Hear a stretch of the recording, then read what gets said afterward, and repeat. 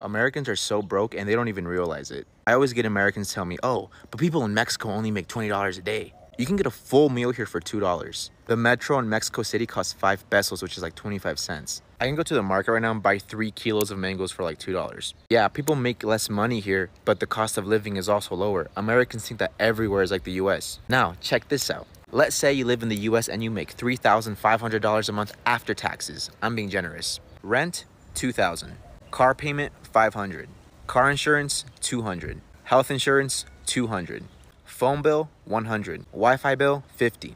Light bill, $150. Water bill, $100. What's the point of making more money if you don't get to keep any of it?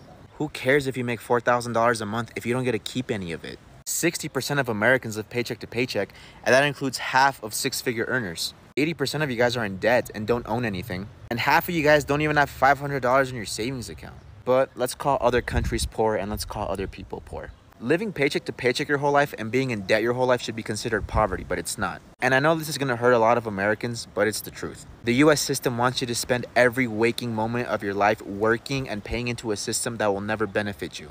Slaving away your whole life just to be retired for a measly 10 years.